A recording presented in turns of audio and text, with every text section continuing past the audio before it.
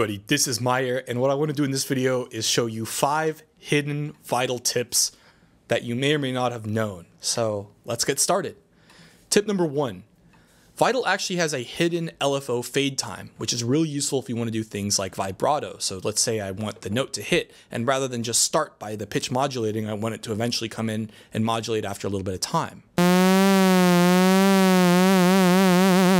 Best way to do that is click under the smooth and move to fade in, and now this will control the fade in time. So with no fade in time, you can see here on the left, it's just going to move really quickly. But adding in a fade in time, that LFO is going to ease in over the time specified. Pretty cool. Tip number 2. By default, Vital's cutoff knob is actually in semitones and not hertz or frequency. The way to change this is go under the Advanced tab and change its display to hertz. Now, when you go back here and you let it update, you can see the cutoff is actually now in hertz. And you can even right-click and enter in a value. Say I want the cutoff at 18 kilohertz. Boom, there it is. Tip number 3.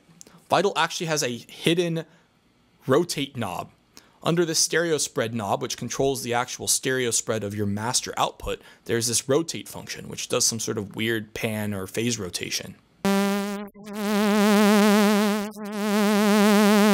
You can even modulate this, which is pretty cool with an LFO. Tip number 4.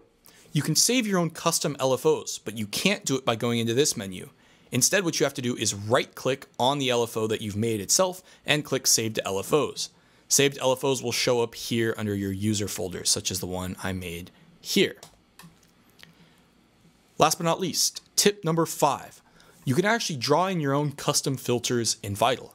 The way to do this is go under Wavetable Effect 1 on any of these oscillators and choose Spectral Filter.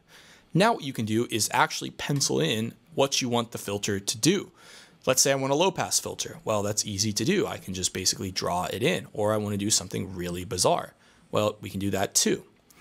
This filter knob actually controls the cutoff, so this is different than just adjusting the amplitudes in the wavetable oscillator. You can actually sweep through the wavetable itself. So if I want to map, let's say, a pluck, I can do this very easily by mapping it to this knob. What you've done is effectively turned Vital from a 3-filter synth into a 6-filter synth by doing this.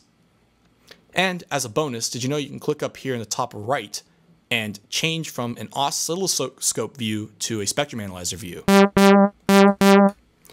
Anyway, hope you found this video helpful. Thanks for watching, and if you want to see more tips like this, don't forget to hit that like button and subscribe to my channel. See ya.